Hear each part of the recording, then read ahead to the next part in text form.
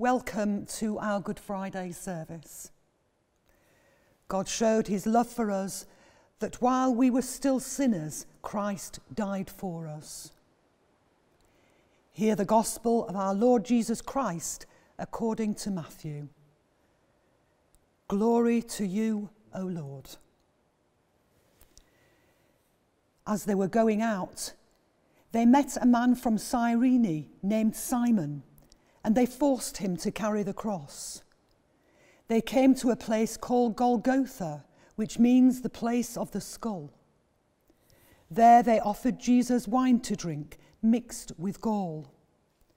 But after tasting it, he refused to drink it. When they had crucified him, they divided up his clothes by casting lots, and sitting down, they kept watch over him there. Above his head, they placed the written charge against him: "This is Jesus, the King of the Jews." 2 rebels were crucified with him, one on his right and one on his left. Those who passed by hurled insults at him, shaking their heads and saying, "You who are going to destroy the temple and build it in 3 days, save yourself. Come down from the cross. If you are the Son of God." In the same way, the chief priests, the teachers of the law, and the elders mocked him. "He saved others," they said, "but he can't save himself. He's the King of Israel. Let him come down now from the cross, and we will believe him. He trusts in God. Let God rescue him now, if he wants him. For he said, 'I am the Son of God.'" In the same way, the rebels who were crucified with him also heaped insults on him. From noon until 3 in the afternoon, darkness came over all the land. About 3 in the afternoon, Jesus cried out in a loud voice, "Eli, Eli, lama sabachthani," which means, my God, why have you forsaken me?" When some of those standing heard this, they said, "He's calling Elijah." Immediately, one of them ran and got a sponge. He filled it with wine vinegar, put it on a staff, and offered it to Jesus to drink. The rest said, "Now leave him alone. Let's see if Elijah comes to save him." And when Jesus had cried out again in a loud voice, he gave up his spirit. At that moment, the curtain of the temple was torn in two from top to bottom. The earth shook, the rocks split, and the tombs broke open. The bodies of many holy people who had died were raised to life.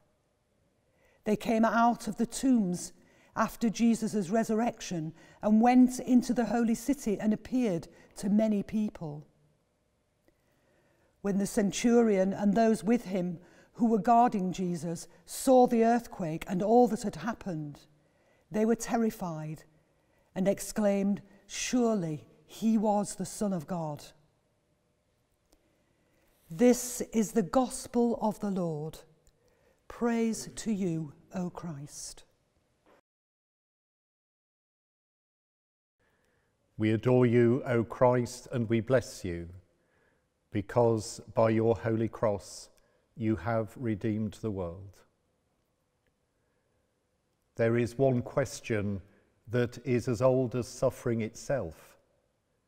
To put it in a word, why? Simply to say that it is the human lot to suffer is to give an answer as simplistic as it is unsatisfactory. There have been many theories to explain suffering.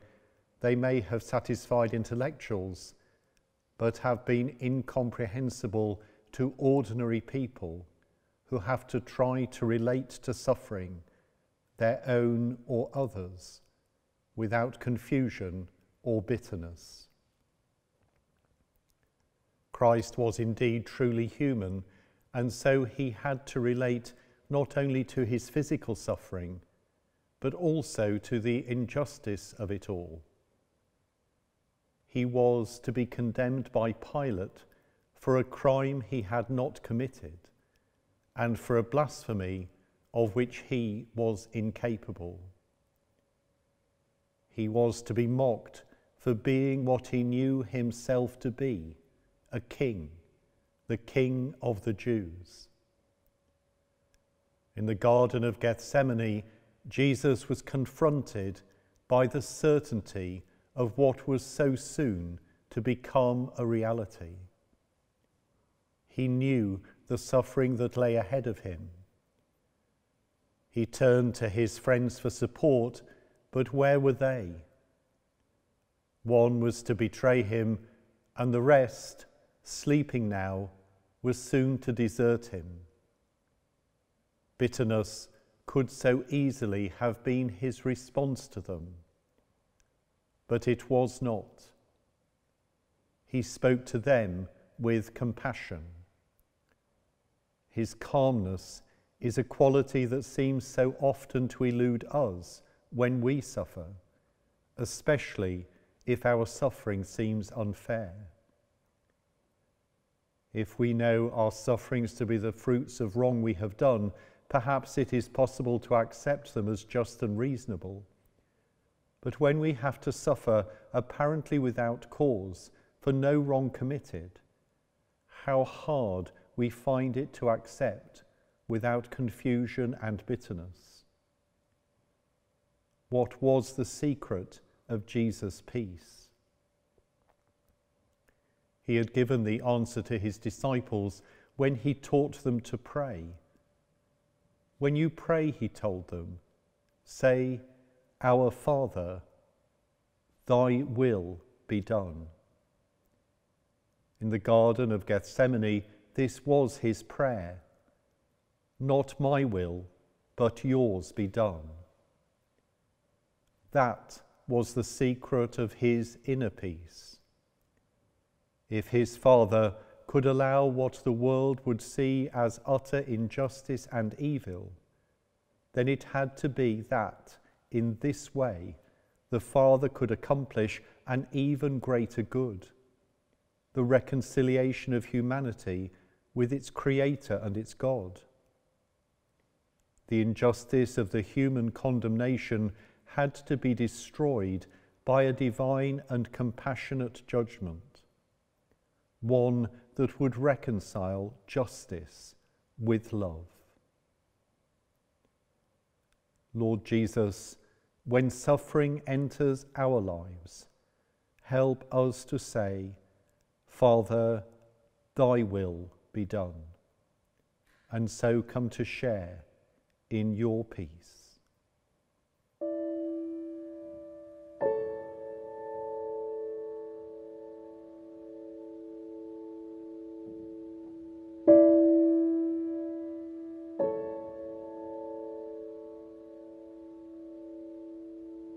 What wondrous love is this, O my soul, O my soul? What wondrous love is this, O my soul? What wondrous love is this that caused the Lord of bliss to bear the dreadful curse for my soul, to bear the dreadful curse for my soul.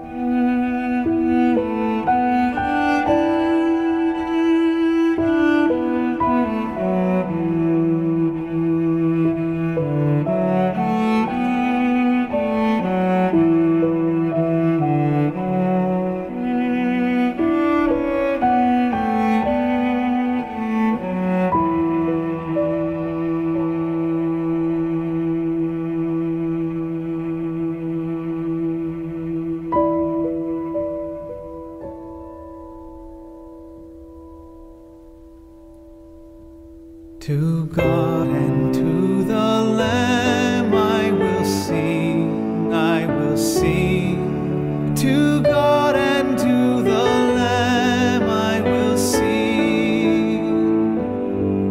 To God and to the Lamb who is the great I am. While millions join the theme, I will sing, I will sing. While millions join the theme, I will sing.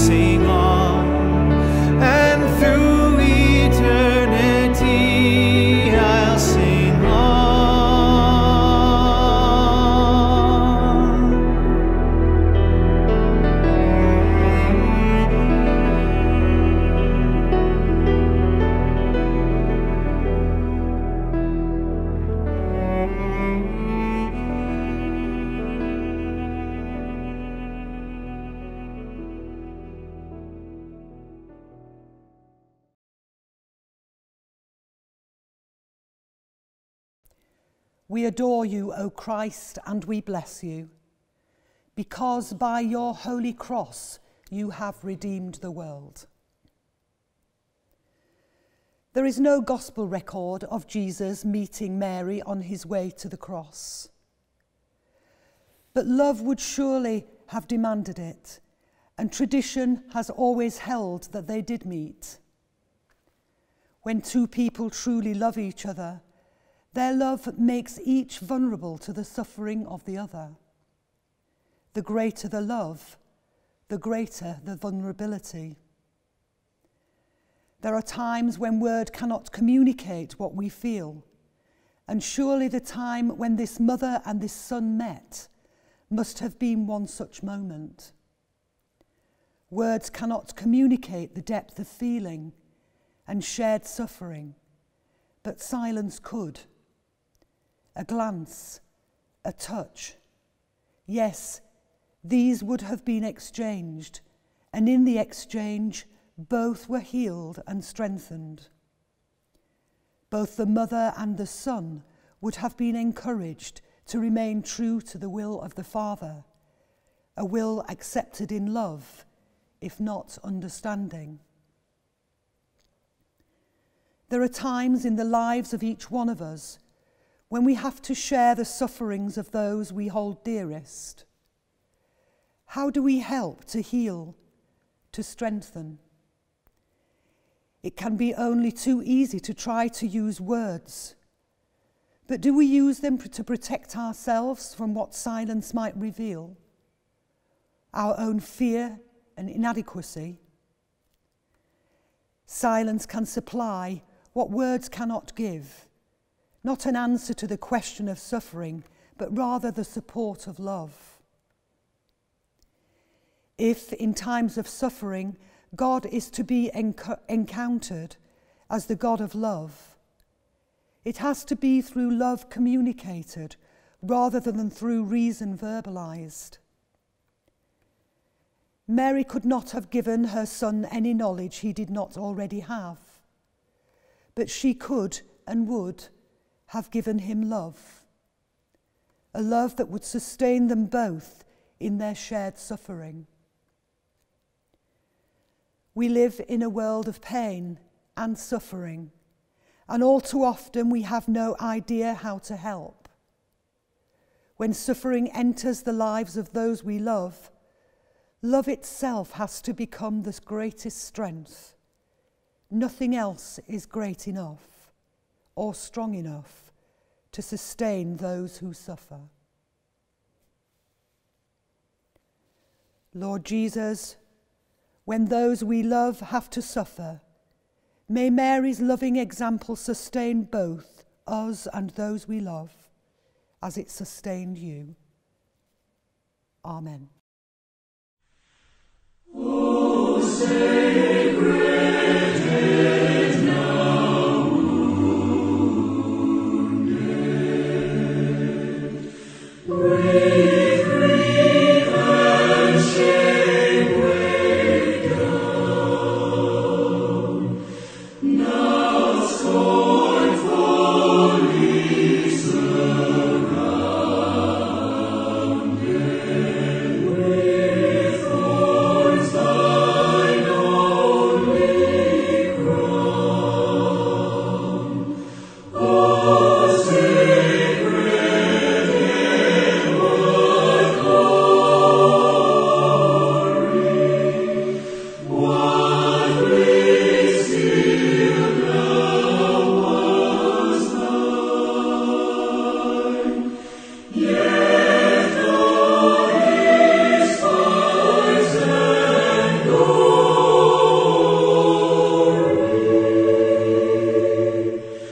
I joy to call thee mine.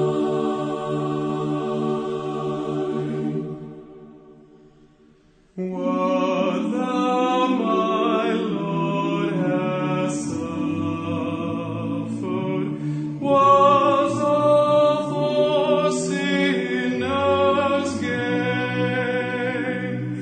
Mine was a transgression, but thine the deadly pain.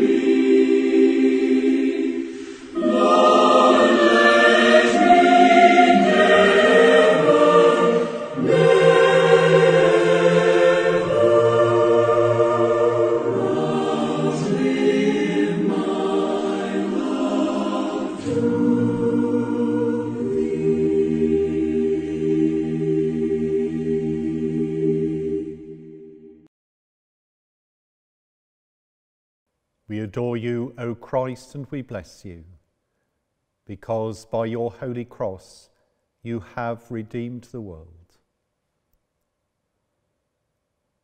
To be confronted by Christianity is to be confronted by a paradox. Things are not what they seem. Never was this more true than for the onlookers that day in Jerusalem, when they saw yet another criminal stumble and fall under the weight of the cross. The man looked no worse, but assuredly no better than the other criminals who had passed that morning. None would have perceived that he was to rise from the dead, to be worshipped by ages yet to come. No, they would have judged by appearances. Had we been there, would we, in fact, have reacted any differently? It would be nice, reassuring, to believe that we would have, but would that be the truth? No, if we are to be honest, few of us would have been any different. When we see a bedraggled man lying in a gutter, what is our first thought? He must be drunk. If, on the other hand, we see a respectably dressed man fallen, how do we respond? Has he had a heart attack? No, we are seldom objective in our judgment of others. All too often, we judge merely by appearances. Sadly, the media have conditioned us to judge others through their eyes. How often do we hear people say, "It must be true, I read it in the papers, I saw it on television." Yet the judgments of the media are far from impartial. You can read an account of an event in two papers of different persuasions and find it hard to believe that they are describing the same event or person. Somehow or other, we must strive to be objective in our judgments, to have minds open enough to see that things may not be as they seem to be on the surface. In our own lives, we expect understanding and consideration from other people. We can be profoundly hurt if people judge us merely by our appearance. We should strive to be as generous to others. Christ was judged superficially, but how wrong were those who judged him? Lord Jesus, help us to avoid judging other people by mere appearances, but rather help us to see others through your eyes and to love them with your love.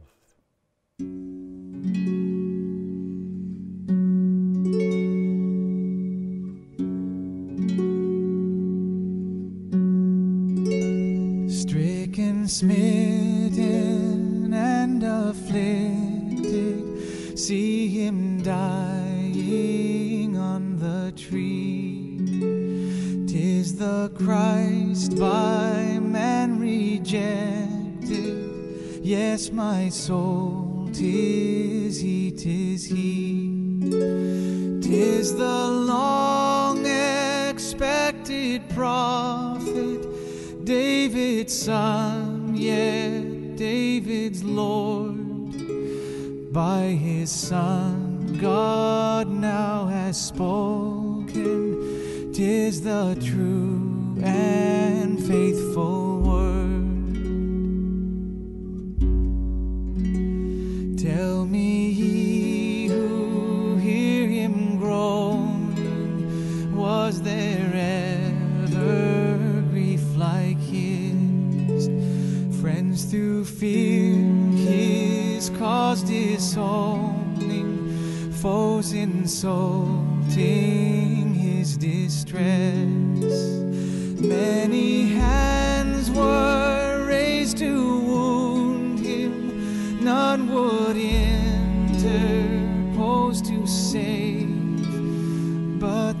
deepest stroke that pierced him was the stroke that justice gained. Ye who think of sin but lightly, nor suppose the evil great, here may view its nature rightly, here its guilt may estimate. Mark the sacrifice appointed, see who bears the awful load. 'Tis the Word, the Lord's anointed, Son of Man and Son of God.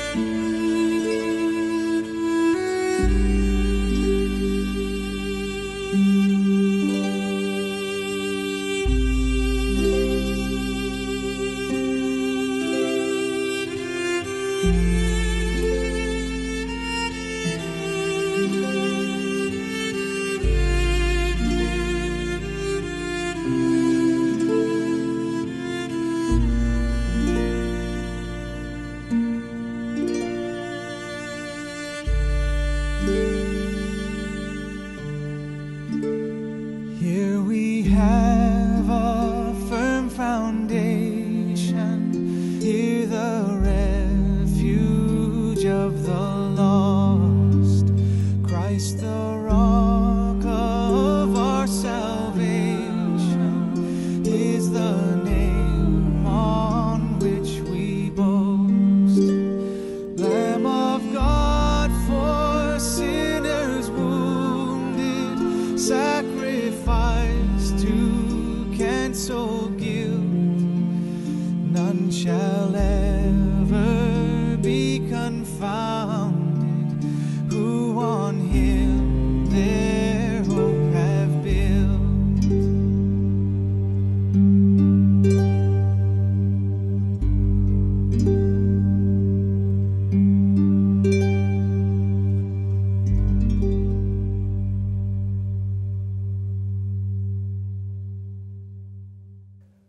We adore you, O Christ, and we bless you, because by your holy cross you have redeemed the world. Only a mother could possibly know the feelings of Mary as the dead body of Jesus, her son, was lowered into her arms. Who could put those feelings into words? Surely not even Mary herself could adequately have expressed the flood of emotion that she must have felt. With what love she would have received that lifeless body. Her thoughts must have reached back in time to those other times when she shared with him a gentle embrace of love. When she first held the Word of God in her arms, her feelings of wonder must have been beyond words.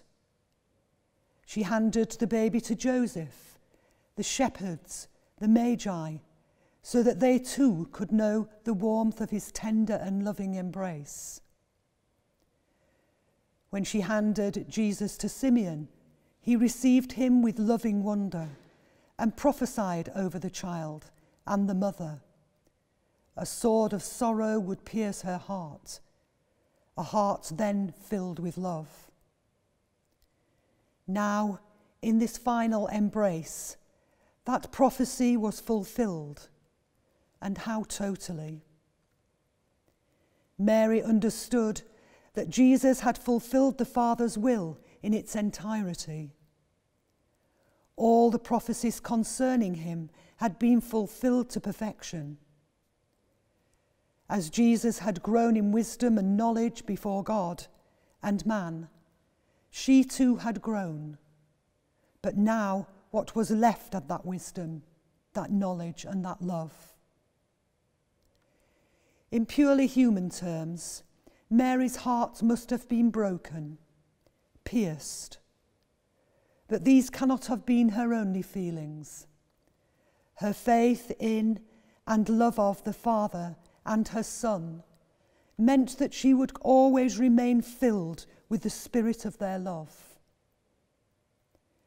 At the time of the Annunciation, she was filled with the Holy Spirit, and that spirit of love would never be taken from her. At the Last Supper, Jesus had given his peace to his disciples, but preeminently, he must have given it to his mother.